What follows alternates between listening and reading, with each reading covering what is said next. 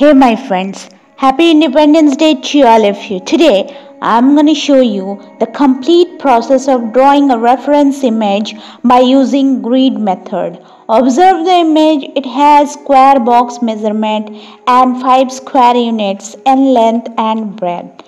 So you can draw it easily. For grid I have used this app.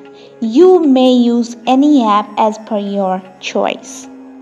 So let's draw the grids. First draw a straight line and then take the measurement of 1, 2, 3, 4 and 5 in inches started with the 0 point, that is the beginning of the scale. Do the same on each direction and connect the lines. Just like this.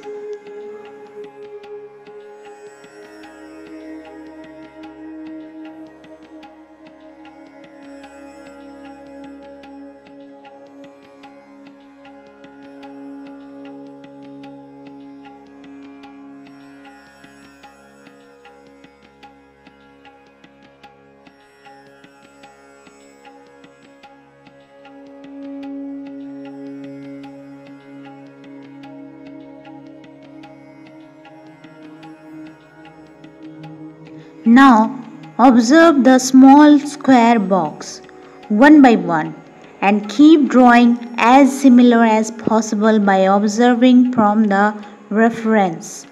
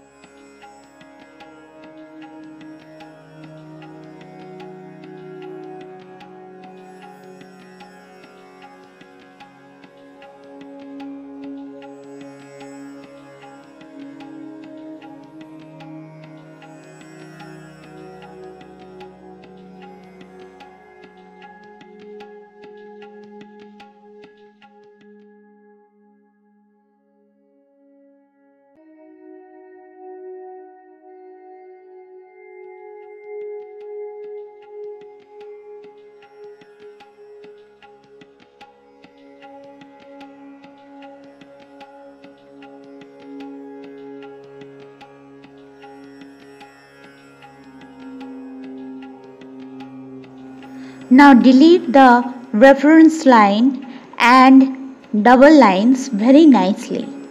Once it is done, start working with colors. First of all, I am working with black color and just give one outline.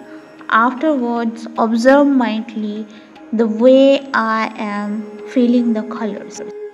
The hat has multiple colors like brown, green, dark green and black colors.